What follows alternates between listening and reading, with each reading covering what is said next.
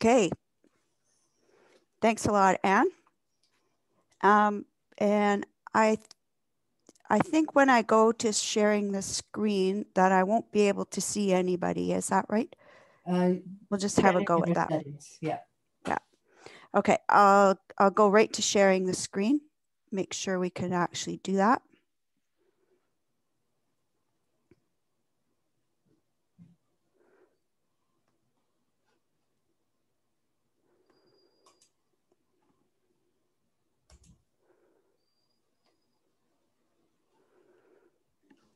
Okay, now and how is that? Can you see my screen, everybody? Yes, that looks great.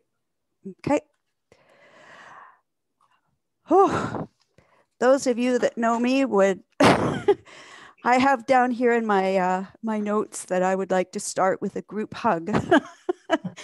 It's true. I have spent quite a bit of time in the past week or so working on this talk, and I'm very grateful for the opportunity to share some of my stories about our trip to St. Lawrence Island. I looked up the traditional name for St. Lawrence Island is Savoonga, and I changed the title of my talk to include that. We were there in mid-July 2013, so it was about 7 years ago, and working on going back to the photos of that week there, I realized that, you know, when we go there for work, it's a pretty intense time, and we focus on collecting the aerial imagery and delivering it to the office when we get back. And I really didn't take a lot of time to look at things really carefully. And I really haven't gone back to, let's see here. I haven't gone back to look at the photos really since then. And I was remembering I had lots of questions about things that we saw. And so I've been able to go back and take a closer look and look stuff up. I wanted to jump right in with how we got to the island. Let's see here, starting off with just acknowledging all the people that helped to get us there. I'll come back to this in a second. I want to start with, and really the most important reason we went to St. Lawrence Island for our work was to look at shoreline and coastline. And that's really the focus of our survey, was on the coastline. So I'm going to talk about the coastline and about the birds that we were able to see and the landscape, and a little bit about the people. And hopefully I'll leave you completely overstimulated and full of lots of questions about the place. Here's just to get you oriented about where St. Lawrence Island is. I took this map from the splash page for the ShoreZone online website. And if you could see my cursor there, I'm just circling St. Lawrence Island. All the coastline in red on Alaska here has been surveyed with our coastal mapping ShoreZone technique, and most of it's been classified as well. We're down here under the P of place. And you can never have too many maps. I love maps. So I wanted to show you how close St. Lawrence Island is here to Russia. And it's also very close to the international date line. And we could have a glimpse of Russia when we were over at the west side of the island here.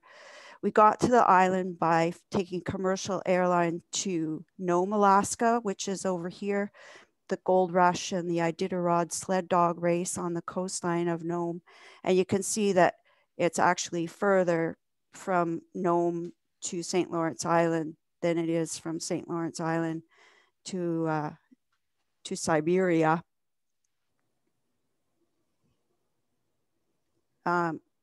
And I included, let's see here, the latitude of St. Lawrence Island is about similar to Yellowknife and the southern end of Baffin Island, but it's further, it's as far west from BC as Ottawa is east of us. So just to kind of position it in the world.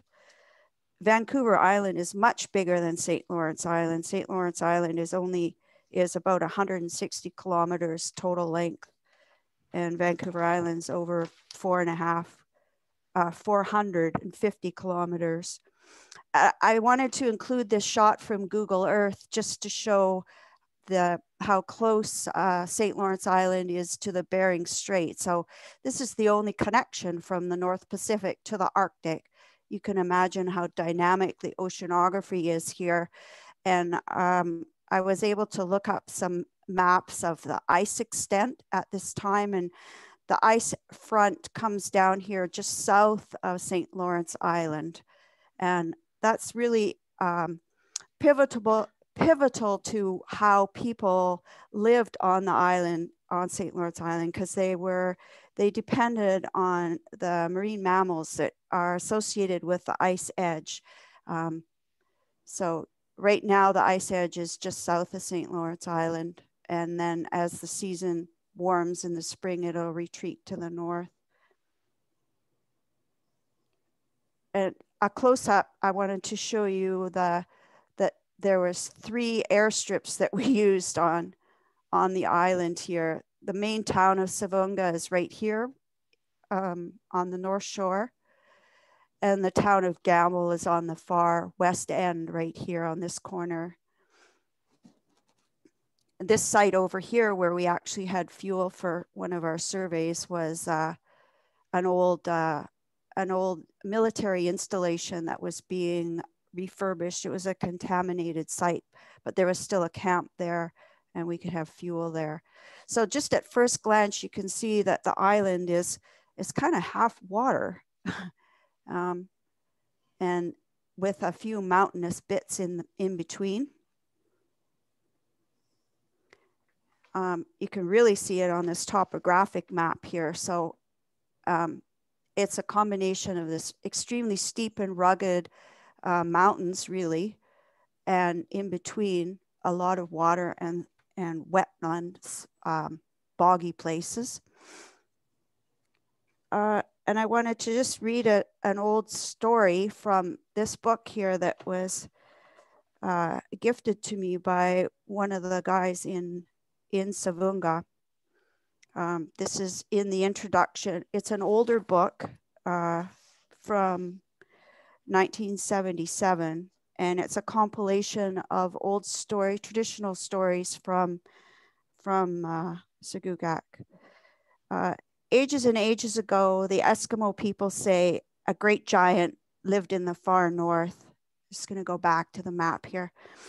One day he happened to be standing with one foot on the Siberian coast and the other on the shores of Alaska. The 2 continents are not very far apart there, so the giant stood comfortably looking out over the world. As it happened, he chanced to look down at the narrow strip of water between his feet, nonchalantly reached down, took up a handful of the sand and stone of the ocean's bed. He stood looking at it and idly squeezed the water from it. Then he raised his great arm, threw the handful of dirt and rock out before him into the water. It stayed there, an island between the 2 continents.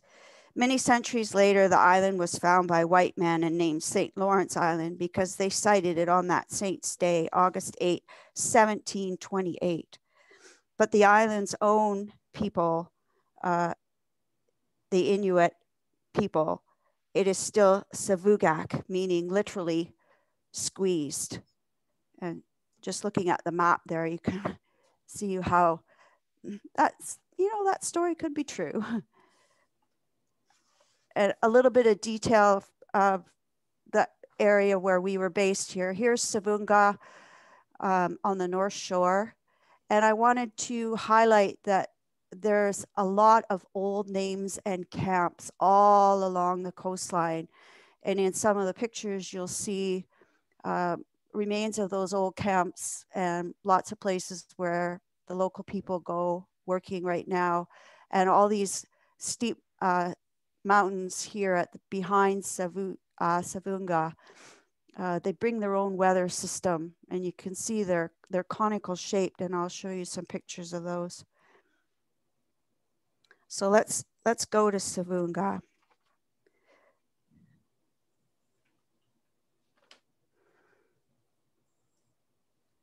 You can see there's older houses along the water and newer houses and these pipes over land. And the airport is right here. So this is the entire village. The school is over at this end here. So the first thing, we are getting settled here. We stayed at the house right next to City Hall.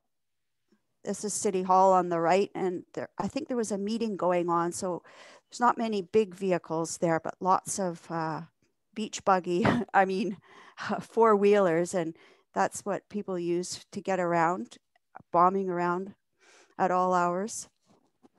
Here's a view of the main street, and the place we stayed was right there, so it was right in downtown. We were greeted by Myron, the mayor, and he made sure that we were well taken care of, and in fact gave us a great big piece of fresh halibut when we arrived. And he said to us that we could expect that we'd get lots of people coming to the door, lots of visitors from people wanting to sell us carvings and talk about their art, and that was true. We went over towards the coast to see the guys coming in from halibut fishing. There's actually a commercial fishery going on at that time. And they have all these matching boats and motors, and there's no harbor. A few of the boats had trailers, and here's a real contrast of the modern boats on the trailers next to the frame of a traditional angiak, which is the skin boats. They used to have a wooden frame like this and walrus skin, angiak.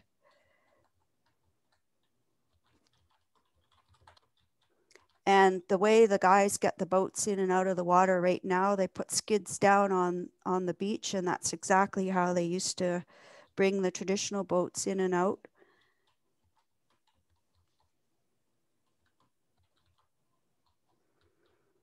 And Savoonga and St. Lawrence Island in general is known as the walrus capital of the world. And the only sign I could find for this was the one from the sewer plant, which I wanted to include just to show that having a functioning utility system, it's kind of a big deal, and it's complicated in these tiny remote places.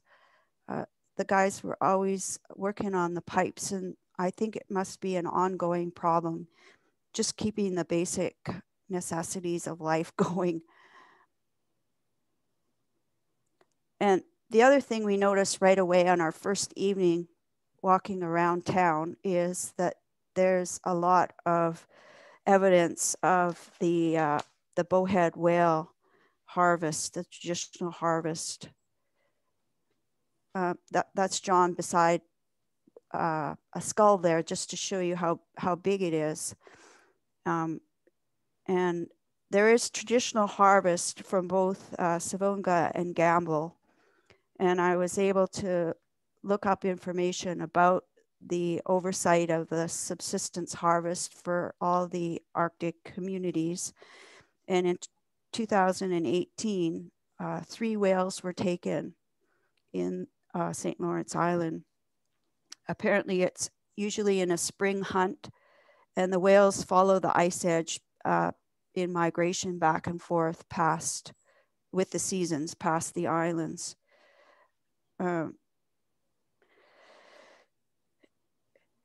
There was a lot of pieces of baleen around. This is a huge chunk that was just on the boat ramp near where the boats were going in and out.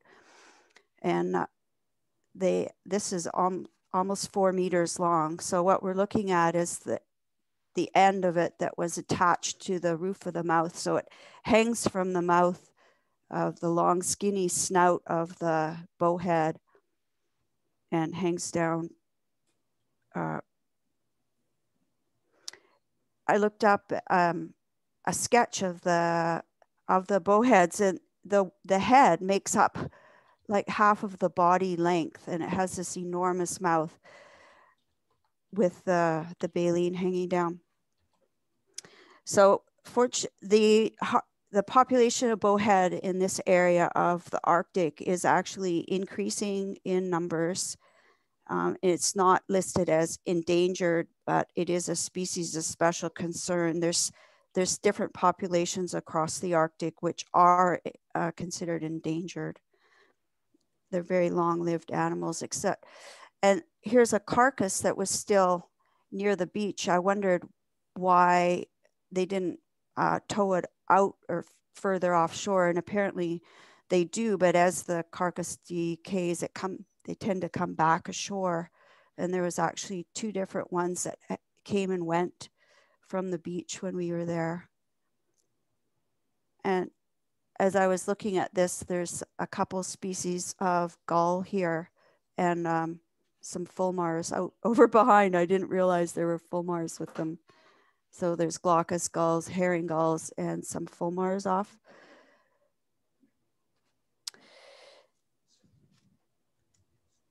How are we doing, everybody? This is really weird. It's like talking in a closet. I can't see anybody's faces. Oh, It is a little strange the first time you do this. yeah. Well, thank you for your reassurance. It's nice to know that there's somebody actually there. All right, so here's the result of all the planning that went into getting us to the island. Our little Robinson R-44 helicopter. That's John is with his foot in the door, me in the middle, and our pilot, Corey, on the outside. It's not trivial to get a helicopter to St. Lawrence Island. It meant a long overwater crossing from Nome. This is something that's not normally done. The pilots took extra precautions, carried a life raft and so on. There's no aircraft that are actually based in Savoonga. The only reason that we could arrange to get a helicopter over there for this week of survey was that there was a couple of other crews working on projects there. Another crew was doing a different type of coastal survey.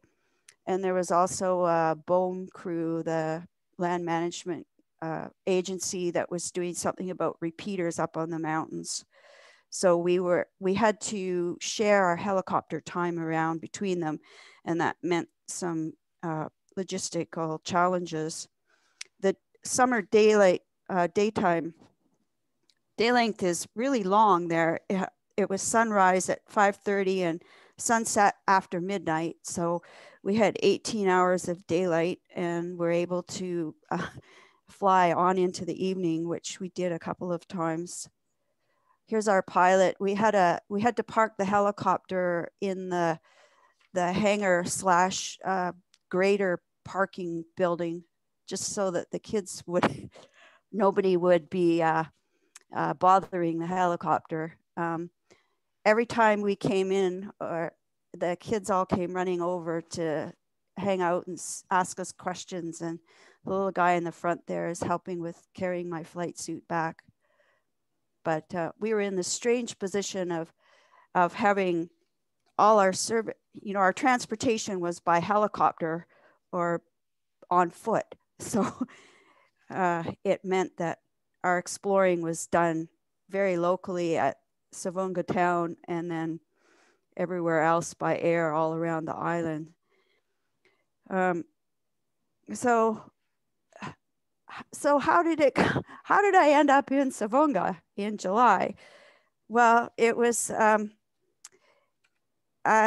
last aerial survey that John and I worked on together, and we started a flying coastline together in the early 1990s when we were working in BC, and we started with the biological part of the classification system. at that time when we were surveying in Guayhanas.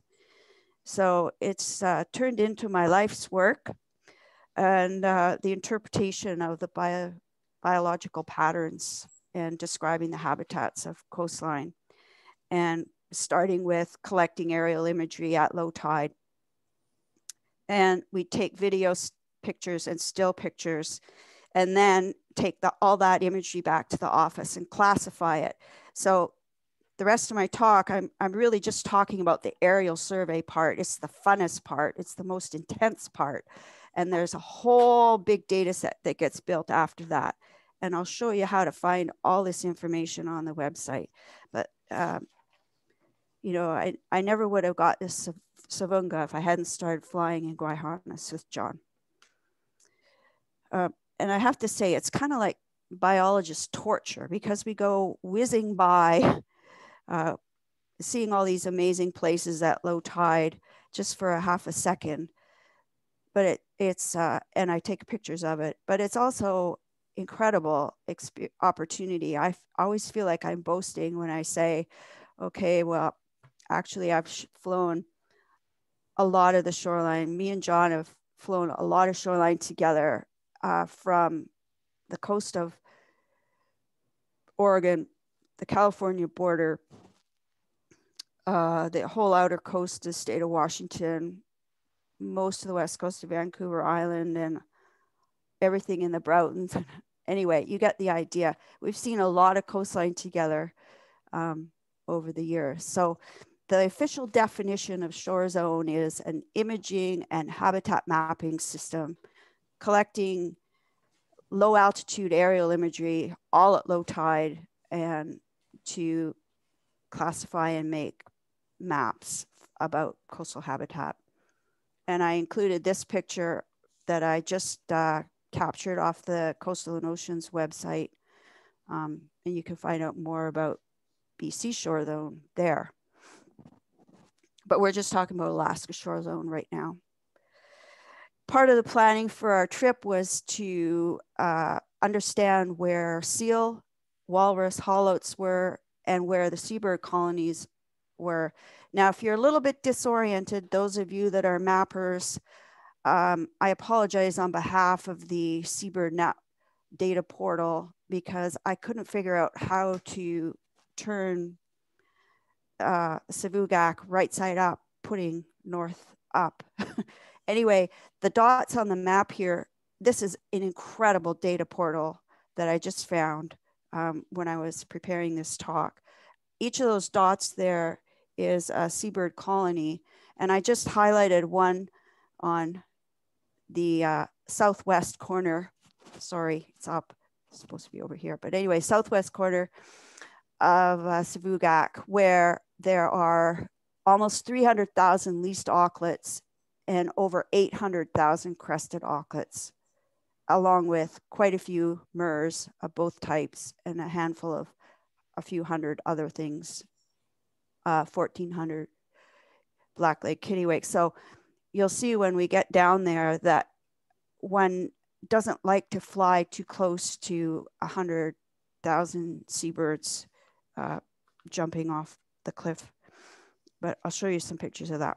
So here was our planned survey. You see, it's very neat. It was segmented out. Most of the aerial surveys that we do, the low tide surveys, we usually do 1,800 or so kilometers. So this was totally doable in the length of time that we had allocated. This was kind of like best laid plans. Plus, we have to be very cognizant about fuel and where to get fuel. The black dots are where we had fuel. So everything is timed to be flying the most during the lowest tides and not waste any time refueling logistically. And just as an aside, make note of Punnock Islands here. They're way off the southeast corner. This is the best walrus hunting place in the Bering Sea. And it's a big part of the reason why the Yupik people lived on St. Lawrence Island, is because this place for walrus. and it's been important for thousands of years. And spoiler alert, what we actually flew looked more like this spider web. We had trouble with weather, fog mostly, but also strong winds, and sharing the helicopter, and mostly fog. So we were unable to finish off these last remote places here, the big seabird colony area here. So, and this area of the Cape down here, and we didn't go offshore to Punak either. Okay, so finally we're underway, we're surveying. And the first thing we saw in the mountains in behind Savoonga here as we're transiting off. So the first set of photos I'm going to show you are from the north shore of Savoonga, from the east side, almost all the way to the west end at Gamble. But look at these lava flows. These are cinder cones. That's why the dots on the map look like little circles, is because they're real cones. I don't know how old this flow is, but looks just as fresh as some of the things we saw in Hawaii. So we transited across to the lower side, the south side of the island. And I started to, I wrote out some of my notes from the survey day, and I can read those off a little bit as we page through the photos here. So we lifted off about 2 o'clock local. We revised our plans several times and finally left after lunch, fog permitting. Follow the coast inshore before cutting across south to the shore at Maknik Lagoon. There were strong headwinds around the cinder cones and black lava flows. Maknik Lagoon has lagoon within lagoon within lagoon, recurve spit, amazing complex flats, beach lagoons, some with beige sands, some rocky boulders. We completed about 1/3 on the west side of Maknik and were pushed off by fog, nipped back across lowland to North Shore at Siberian Lagoon, worked toward fuel at the camp at Northeast Cape. And there was a really big camp there. It reminded me of Baffin. It was a deluxe pit stop, honestly, in the middle of the wilderness, nowhere. They had folded fresh white towels in the washroom facility. Despite 25 knot winds, we continued on westward, working back towards Savoonga. Amazing numbers of birds on the lava basalt cliffs at Cape Magahi. That's one of the other big seabird colonies identified on that atlas I just showed you. And there was this amazing offshore pinnacle, a triple sea arch called Strolby Rocks. It looks like a couple with their arms around each other. And this is covered with murres. There's a couple thousand murres, thick-billed murres and common murres nesting there. And coming back towards Savoonga, see the rock cliffs there. And there also, if you squint there, you can see there's, I don't know, a few thousand murres in this picture. They're nesting on the columnar basalt lava flows. There's flocks of kittiwakes there as well. And the atlas says there's puffins and both kinds of puffins, tufted and horned, but I don't remember seeing any puffins there at all. Usually they're pretty obvious. Continuing on to the west, there's lots of old camps. These are our traditional old village sites or habitations. And you can see the outer beach here. Excuse me.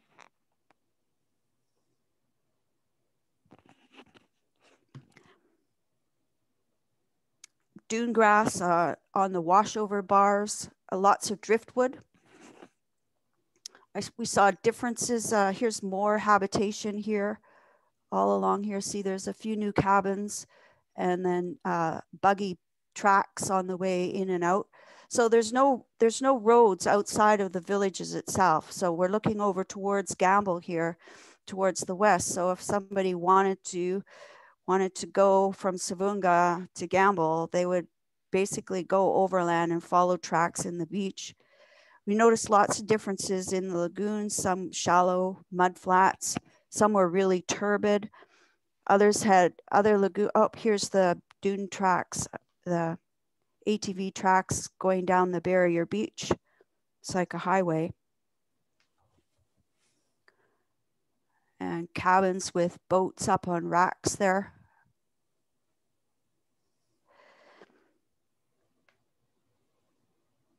It was impressive, the different colors in the sediment, some orange, some black, lots of algal drift.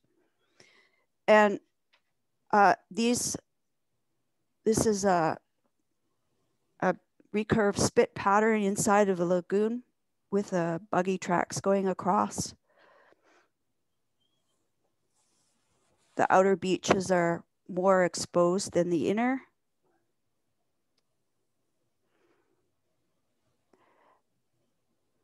This is a pattern that I've seen all over the coast, is recurve spit like this. I was thinking I would do a collection of photos of just that type, but not all the shoreline is flat. Like this is more towards the outside, and there's the tracks on the tundra, and this is persistent snow from accumulation from blowing snow in the winter. I left this photo in to show a flock of, I think it's gulls or kittiwakes here. So there were eiders and a couple kinds of gulls that we saw. But this is what birding from a helicopter looks like. There's specks there and you can tell they're birds, and some of them are definitely eiders and some of them are gulls. Another larger old village site with a few modern cabins around it.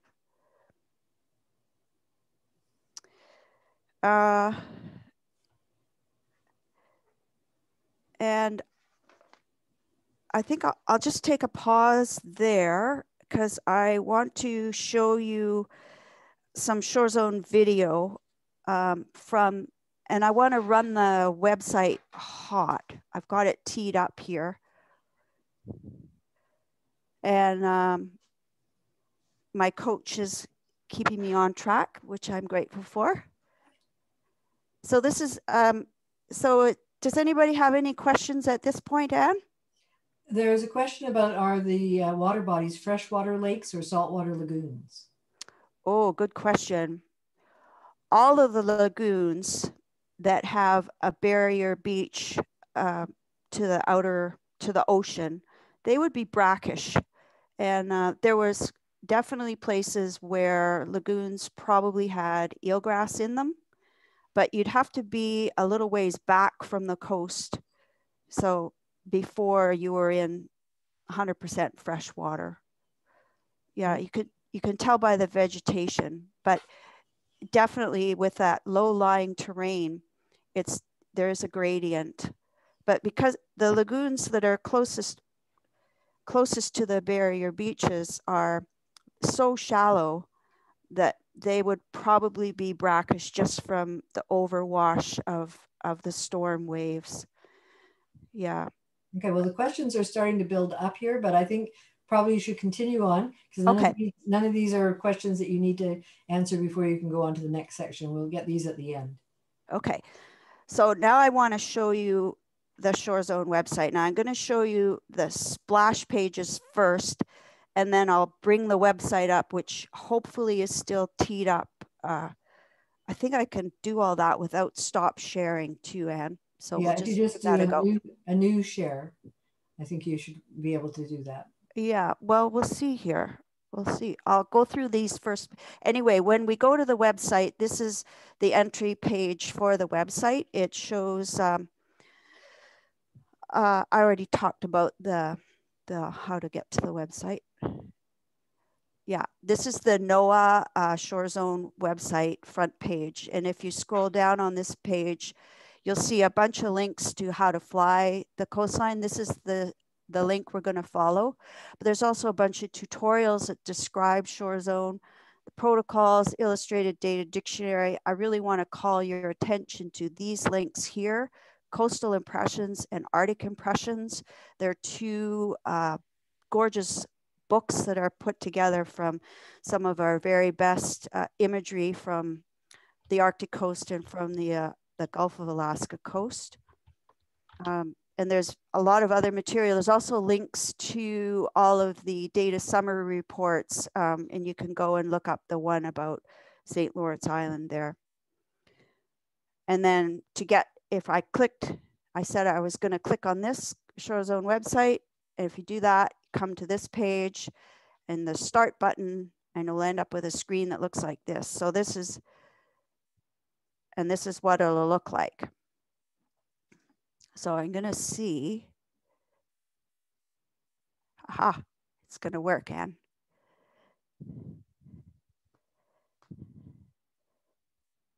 I have a little recording if this doesn't work, but I think this will work. We'll just give it a second to load here.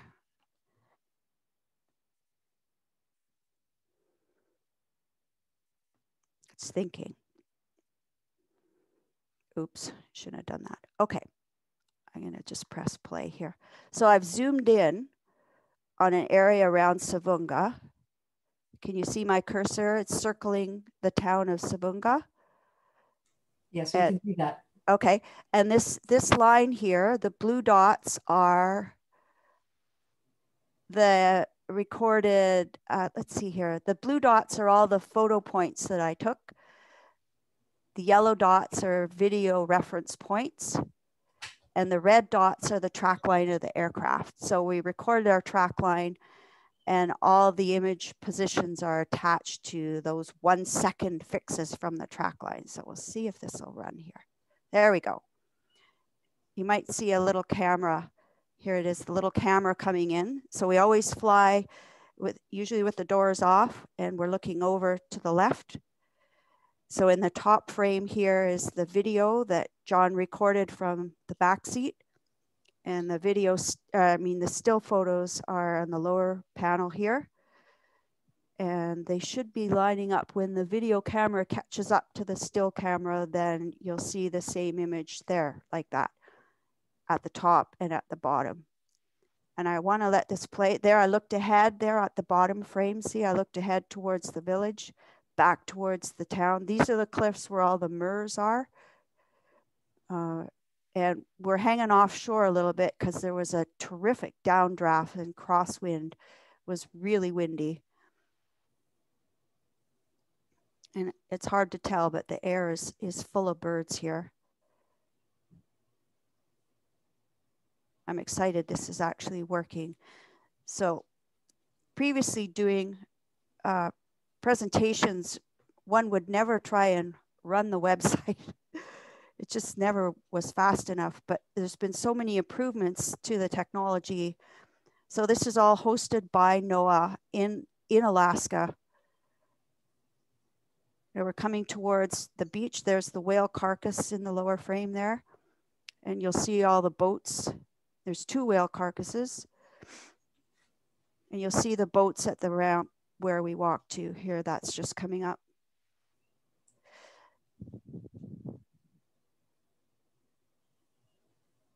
There's a sewer plant with a green sign on it. I can see that. Looking across the town site.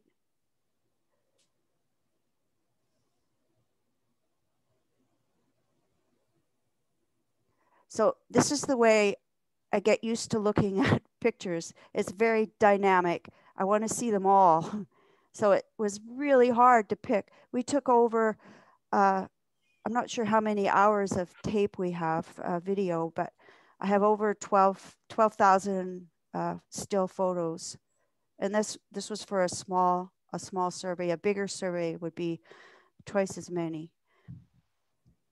It's hard to pick best ofs because, you know, they're all amazing. They all tell a story. So you get the picture about how incredible the ShoreZone site is. Now, you can go to these are totally public. You can go, you can click on the pictures that you like, download them, save them to your desktop. Yeah, so you can go back and look at your favorite spots over and over again.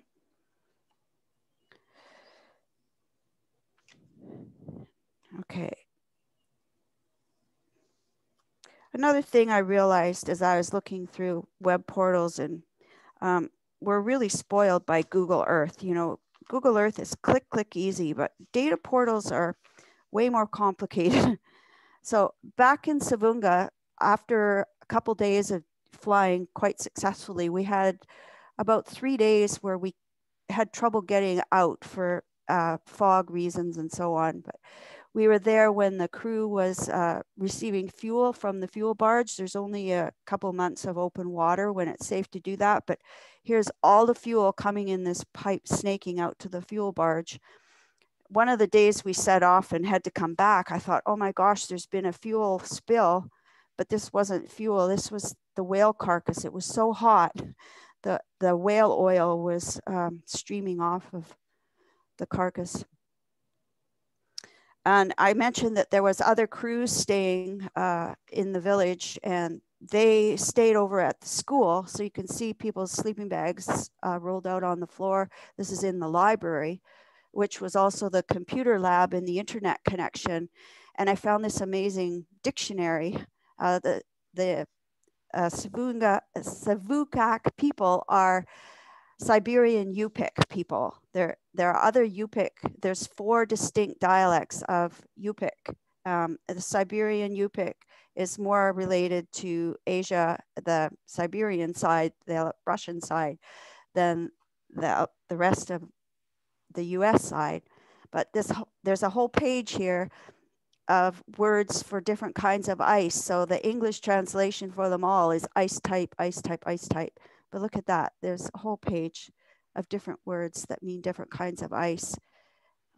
Here's another dictionary where there's illustrations.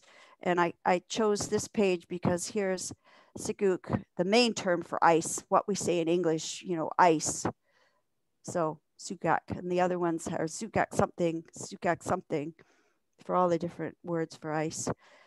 Here we are in the home ec room, which was the kitchen for the crews that were staying at the school. And in the background, here's Derek. He's the Bering Air agent. He's also the expediter official for the village. He could get things done and MacGyver things together and kept the buggies running and everything. And he offered to prepare some mungtuk. This is bowhead whale.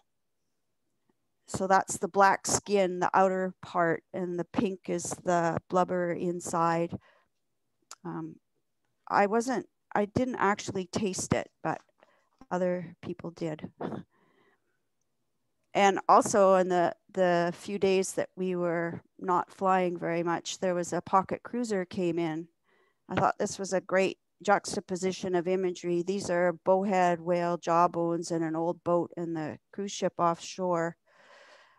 One of my other jobs, besides working for Archipelago and doing ShoreZone and coastal surveys, I also work as a tour guide with Maple Leaf Adventures. And so I was really interested to watch the actions of the tour guides getting their crews ashore. And I thought this was great. The little kids are in the, you know, waiting around with their pants rolled up. But the visitors had a special show arranged at the school. It was an adventure getting everybody up from the beach and all the way up to the school. And then people assembled here in the traditional dance, and there was drumming. They got a bunch of the visitors up here with their gumboots and to join in the dancing. They also did some demonstrating of the high kick. There's a ball hanging. This was a double-footed kicking. Look at the people watching, the intention of it. And this woman had just done the previous exercise, which was a one-armed leg up in the air, kicking. You had put one arm on the floor and kicked with one foot up. She was it was incredible to see. And I wanted to include this little video clip here. It does have sound, and I want you to. Yeah, we'll just talk about it when it's done here. He's picked up a pair of gloves. He's got special gloves for the dance.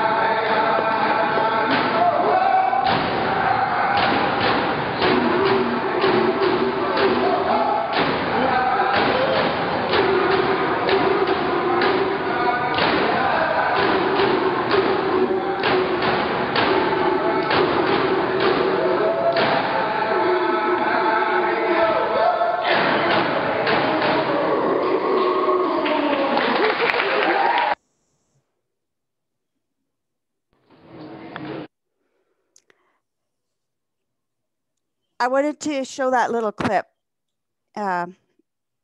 just to highlight that it's a living culture. So the traditional gloves are, I found pictures of those in the museum collections.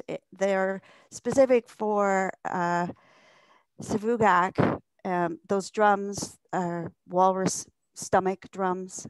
So yeah, this is the manifestation of the living culture. The other thing, and I wanted to show you this picture of Frank here, this man that's coming along. He's carrying a big piece of baleen. So every airplane that came in that had tourists on board, he would come over and try and sell the baleen to the visitors. And it's just to show you how long, over 4 meters long. Anyway, I don't think this lady actually bought it, but you would see him coming along with it. Now, finally, some birds. I can hear everybody saying, oh my goodness. So I was able to find a few birds around in town. I was delighted to see quite a few snow buntings. Managed to get a couple pictures. This one is either a juvenile or a, I've never seen them of that kind before. He's on the railing at the school. I included this one after we talked last night, Anne, because this is the best picture I could get of this little plover guy. I thought it looked like a semi-palmated plover, but it might actually be a common ringed plover, but the picture isn't quite good enough to tell. Yeah, I was thinking it might be a common ringed. Yeah, it seemed to have the right amount of white around the face. And if you look closely, there's actually a couple little sandpiper guys in here. This was the best picture I could get. But I was guessing semi-palmated sandpipers. But we can come back to that one if anybody else wants to take a guess at that. But because we were in town and had to stay close, but had enough time anyways, we went back out to the beach and walked out towards the seabird colonies. Here's a better view of the glaucous gull next to herring gull, I think. Anybody that has corrections, please let me know. And and this bird,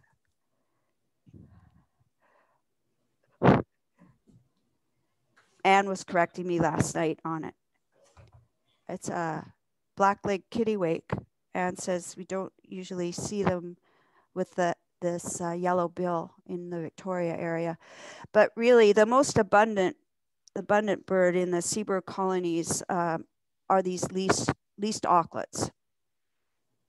And here's least auklets with the crested auklets together. I love this guy with this action shot here.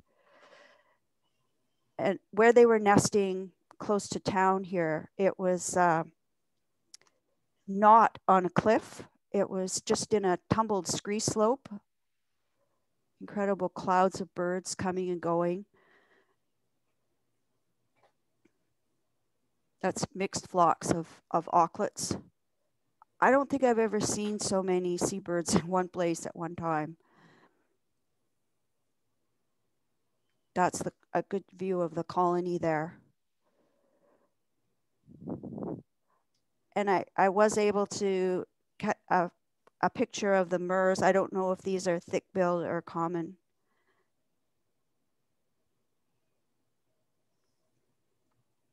These are tiny little birds. And of the, one of the reports of, oh, this is not a bird. This is the Alaska ground squirrel that popped up behind. John says it's also called a parka squirrel. Anyway, of the top 20 largest seabird colonies in Alaska, 4 are on St. Lawrence Island. 2 of them are listed as these groups of colonies around Savoonga. 1 is at Southwest Cape and 1 is at Northwest Cape.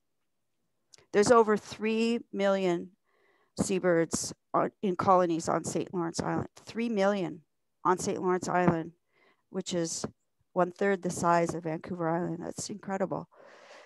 And I also wanted to include a few pictures of some of the flowers.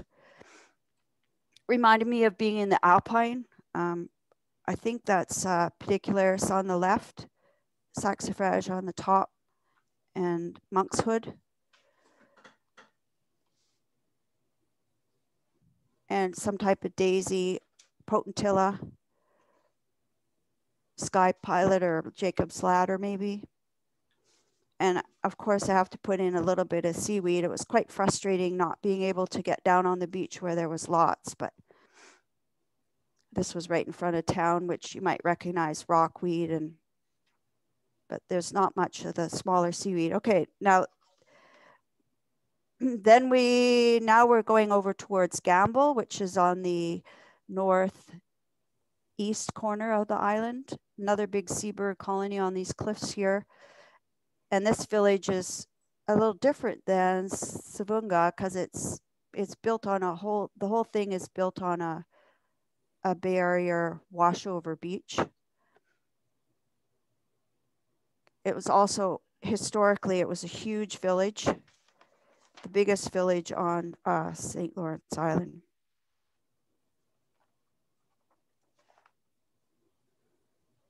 And that's the airstrip for Gamble. Extremely vulnerable to sea level rise.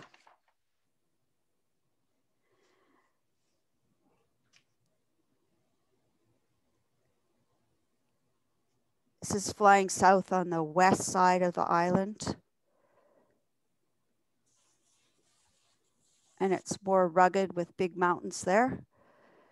And these are the huge seabird colonies on Southwest Cape. It was quite foggy and also very windy. We had to keep quite far offshore. It's hard to tell, but this is about over 1,500 feet from the ocean to the top of the cliff. And we kept sliding further and further offshore because there was thousands of birds dropping out of the fog above us, and it was kind of scary. In the big lagoons on the south side of the island, there's those washover beaches again. Oops. So the question about whether it's salty or not, this would for sure be brackish because it's close to the open ocean. But those ponds further back in the backshore would probably be mostly fresh. And the reason that John knew about cuspate spits in lagoons on St. Lawrence Island, he did his master's thesis on the cuspate spits in Nantucket Harbor. This is a Google Earth photo of Nantucket Harbor, which is quite tiny compared to the lagoons on St. Lawrence Island. It's less than half the size, no, a quarter of the size. Anyway, this is the paper that describes cuspate spits on St. Lawrence Island from 1955. It's the type locality for cuspate spits. And in the figure, we actually could figure out exactly where that was. Here's a clip from the ShoreZone website and the photos of that actual place. It hasn't changed much since 1955. And here's a close-up of that again. There were places with lots of accumulation of seaweed, rack, wash. These are also beach cusps. You can see the ATV tracks in the back shore. In the late 1800s, there was a devastating famine on St. Lawrence Island, and almost all the people died of starvation, and it was a terrible time. And one of the outcomes from that was that reindeer were introduced to the island about 1900. And there's huge packs of reindeer now. This is all the reindeer over on the snow patch, probably trying to get away from the mosquitoes. And we saw these two going down the beach. Like,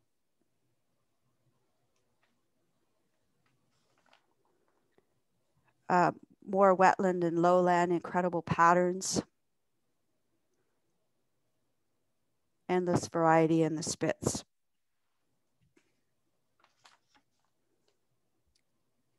The last days that we were flying, it was a little bit foggy, looking back towards the patches. I was calling this a string of pearls lakes, the pattern of the ponds behind the open coast and the washover bars. So really for me, the memories of Savoonga were being present with clouds and clouds of the auklets. We were graciously taken care of, looked out for, welcomed, nurtured by the people of Savoonga. That is an enduring memory for me. There's an incredibly strong sense of place, diversity of the coastal landscape. Yeah, and just the uniqueness of the place.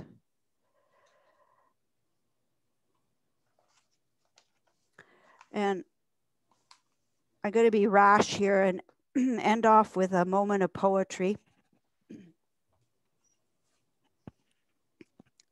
I heard this poem by Mary Oliver on CBC on the weekend, and I thought I'd like to read it to finish off my talk. It's called Wild Geese. It's one of her famous poems.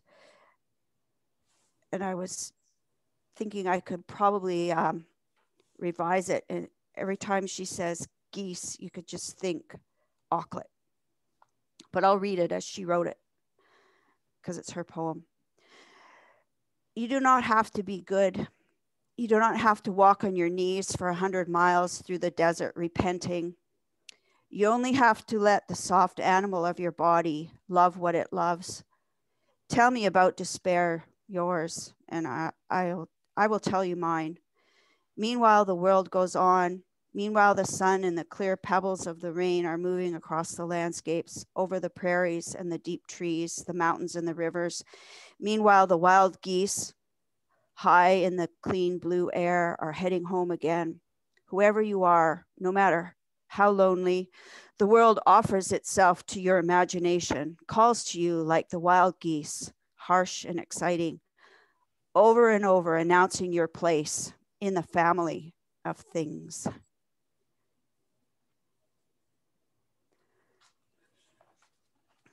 So thank you all. In deep gratitude. Thank you, Mary. That was fantastic. Okay, so we'll open up. There's a bunch of questions in the chat, but we will open it up to verbal questions, audible questions first. So if you have a question for Mary or comment, you could just press down your space bar or unmute yourself and jump on in.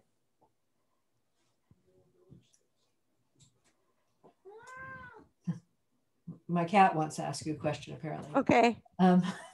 Okay, so I'll go to the chat and ask the questions that are in there. Seems people want to write them instead. So some of the questions have been answered. John's been backing you up here, but I'll ask you some. Where would the driftwood come from? Alaska or Russia? Oh, John's coaching. He says the Yukon River. So a lot of it comes out from terrestrial sources. But yeah, there's a lot of wood floating around the North Pacific too. Okay. And how much of the island could be inundated in storm conditions? Oh, good question. Well, it depends which direction the wind is blowing. The biggest washover beaches are on the south side lagoons. I'm tempted to go back to the map to show you, but most of it would not be washed over, just right along the beach fronts there. Yeah. Right. Thor, I'm not quite sure what yours says. I think I've got a misspelling in here somewhere. You've got, it would be helpful for data gathering if Russia in Siberia. And I'm not sure what that means. Do you want to speak to it? Or are you still here? I just attended the Alaska Marine Science Conference. Mm-hmm. There was a whole session on data sharing between us for marine mammal research between Russian researchers and American or North American researchers. So there is cooperation across the Bering Strait. Nowadays, the ice-free Arctic and the concerns about changing ice conditions are transboundary a global issue. Okay, so another question: Are rising sea water levels a concern for the people who live there? Are rising sea levels? Yes. Are they worried about it? I skated around all of that, but yeah, the coastal change in the Arctic is extreme, and that was, as soon as I saw Gamble, I thought, oh my God, these people are so vulnerable to sea level change. But the archaeological sites, remember Gamble in the background that had the big cliffs and then a flat in front. The old village sites were back, you know, they have changing sea levels historically as we have had on our coast. So, but the changes that are happening now in sea level rise, it's happening very fast. The shoreline is subsiding and because permafrost is melting.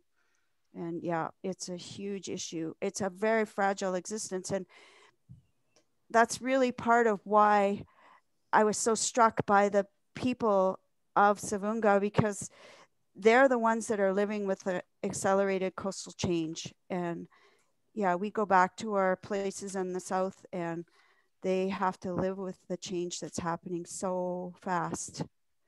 Okay. Someone noted that the remote campsites look like a series of holes. In making their camps, did they dig down and cover the excavated site with a tent structure over the top? Or has the site simply sunk after the disturbance to the surface? Yeah. Hang on one second. I'm getting coaching some more here. I would like to go back to the screen share and I'll go back to a picture of that. Okay.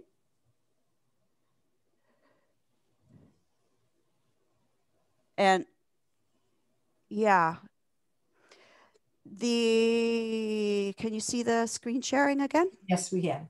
Okay.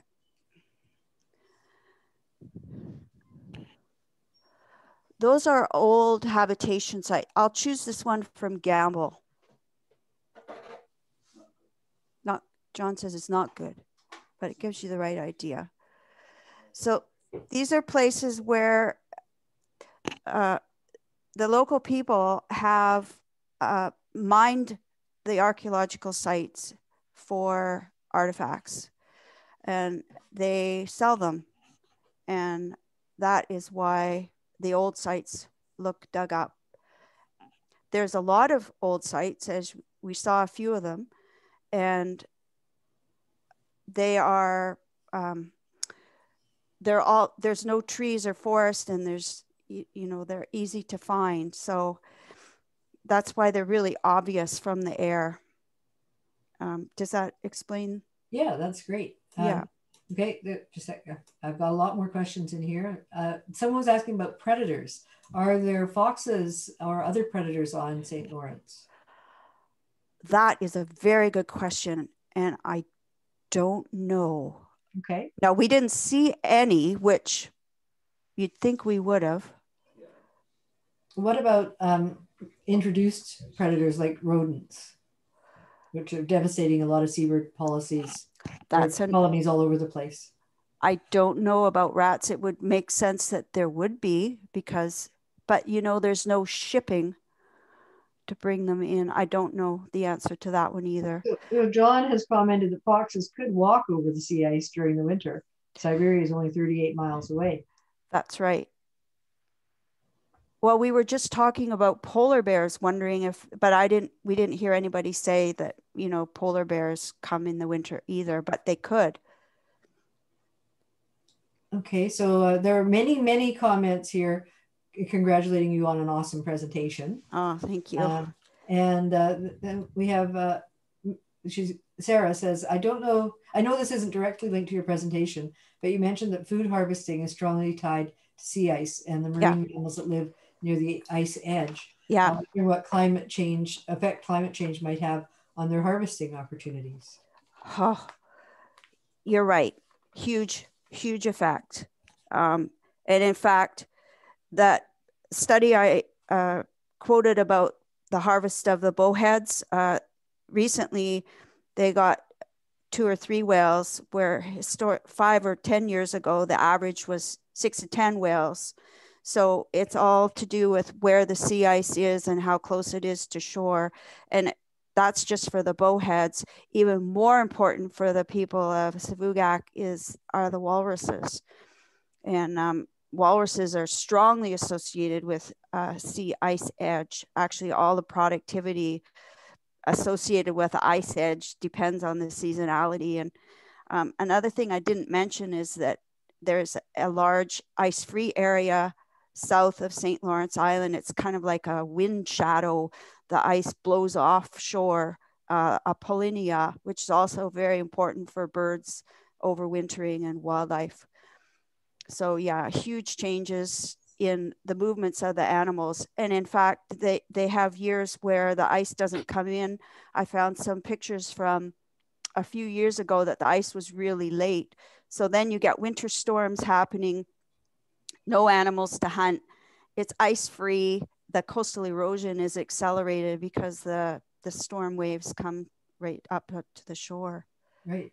Yeah. So there's a couple of questions about the impact the reindeer have had on the island's ecology.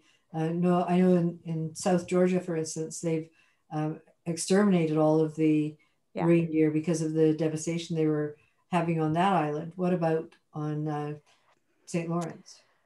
I don't know about that one either, except that when there were also, the year before we were at Savoonga, we flew in the Kotzebue area, which is further to the north, near the Arctic Circle, north side of the Bering Strait. There were huge herds of reindeer there too. They brought them in as at Savoonga. They brought them in, and actually, because they're domesticated, these are reindeer. They actually ranched them and had systems for corralling and harvesting them that way. And up north, people didn't harvest them anymore. So I don't know how many reindeer were actually harvested on Savoonga, because they're traditionally marine mammal eaters. So they certainly got bowheads, walrus, and all different types of seal. But we didn't talk to anybody that got reindeer. I suppose they would eat some, but you can see the herds were quite big. Last question. What's the predominant wind in July? Is it still from the northwest? Is there a gap wind or over the low-lying landscape? John is chuckling. The weather is wild there. I don't know. I know where you could find out though. Now I did send a bunch of links to Anne, Yes, and I have posted them in the chat. Okay. And instructed people if they want to see them to copy them and paste them into a document on their own computers. Yeah. Well, go to the AOS, the AOOS.org. It's Alaska Ocean Observing System. They have live weather portals. So you could go and actually, I had a picture of yesterday's conditions at Gamble from the webcam at the airport there. And it also has all the weather going back. You can get weather data to your heart's content real time. There's a couple of comments. People have provided links and comments about some of the stuff they know. There's apparently a polar bear skin hanging on an iNaturalist link that had been taken several days earlier. And someone said in Kotzebue, people have reindeer antlers on their roofs. You didn't see any in the villages on St. Lawrence. Likely reindeer are not hunted there. It's good sign to watch for. Well, it looks you had over 125 people there. Few people are sneaking in some last minute questions here. Were those wind turbines in Gamble? Are they using wind turbines? Yeah. There was several in Gamble, and there's several. There was two at Savoonga. It seems to me the ones at Savoonga were not turning, which seems to be a common problem. Yeah. Okay, and so John says that there are corrals, so the reindeer have been captured. That's correct. Anyway, fascinating talk. Lots of people interested in this presentation, and thank you so much, Mary, for doing it. I hope you feel like your effort has been appreciated, because it definitely has. Wow, thank you. I'm happy to chat with anybody. I put my email address somewhere. Yeah, it's on the links that I provided. On the last slide, yeah. I'm happy to chat anytime. Okay, great. Well, thank you, everybody. We have a number of events coming up next month. The magazine should be out shortly if you haven't already received it. Let's see, we've got Natural History Night is the annual general meeting, which is always very short, and I think is one of the best presentations of the year, because we get to find out what BNHS has been doing. But then we're also having a presentation by Catherine Bubbo, who is a nature photographer, award-winning nature photographer, presenting to us Vancouver Island wildlife, a photo journey. That's on Tuesday, March 9th. And Botany Night presentation is still to be determined. So Mystery Botany Night coming up. Marine Night on the 29th of March will be, got rolled over the wrong thing, a talk on Chinook salmon ecology in the Salish Sea. And next month's Birders Night, we're going to have David Bird presenting on should Canada adopt the Canada jay as Canada's national bird.